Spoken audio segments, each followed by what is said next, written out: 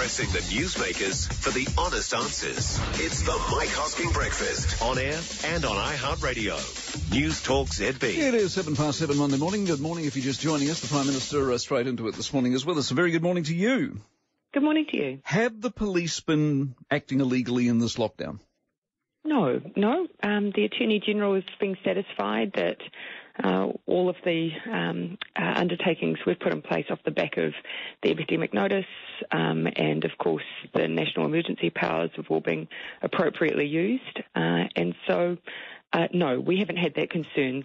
Without getting into too much technical detail, of course, along the way we've always been making sure that we're adding greater clarity to the use of those notices. But actually, Mike, looking at the behaviour of the public, you will have seen that people have been complying, and I think they've been complying because they know it's for their health and their well-being. So Mike Clement's emails, which have been leaked, his concerns are misplaced.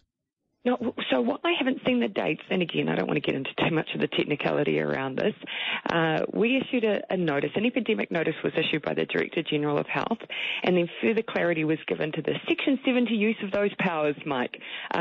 Overall, though, your question is whether or not they've been legitimately used. My view is yes, and greater clarity was put around that to give us that assurance that they were being used appropriately. And as you've seen from the evidence, most New Zealanders have been complying because they know they've been used for their best interest. There's a question down the track, Mike, around whether or not epidemic notices generally are fit for purpose for a pandemic, and that's what some of the legal fraternity, I think, have been raising questions around. I'll come to that. That's Andrew Geddes. I'll come to that in a moment. Why haven't you released Crown Law's opinion? Oh, look, that's a matter for the Attorney-General. He deals with... but he says he's not going to. Why not? Oh, because we tend not to release things that are legal advice that we receive, but I leave those decisions to the Attorney-General. As far as Andrew Geddes is concerned, he speaks more broadly beyond the police that this whole thing might have been illegal when you're talking about containing people who are not ill and shutting businesses who don't want to be shut. Are you confident, hand on heart, that this is illegal?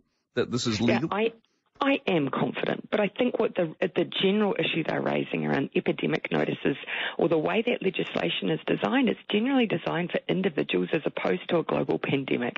And so, as with everything, Mike, I do think we need to take a step back in the aftermath and just look at whether or not some of that legislation was fit for purpose. We've also been very explicit that as we move down the alert levels, actually we probably need specific enforcement powers. We shouldn't rely on powers that are there for that really emergency-style situations. When we're into more of the management of COVID-19, we need to give a separate legal footing to some of those powers. So we're working on that. Do you